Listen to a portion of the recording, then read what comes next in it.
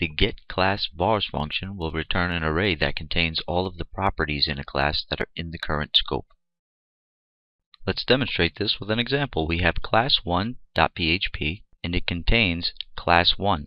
Class1 has three properties: color1, color2, and color3. You can see color2 is set to private. Color1 and color3 are public. So back in our demo application, we include once class1.php. Then we create a variable named properties, and it's going to hold the result of getClassVars, and that's going to return an array of all the properties that are public or able to be accessed within the current scope.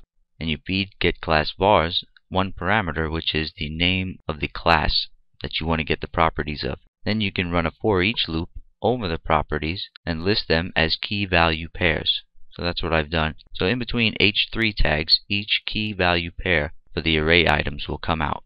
So this is what the application renders. You can see I get color1 and color3 because those are both public and I can access them within the current scope. So you can use getClassVars to access all of the properties within a class as an array.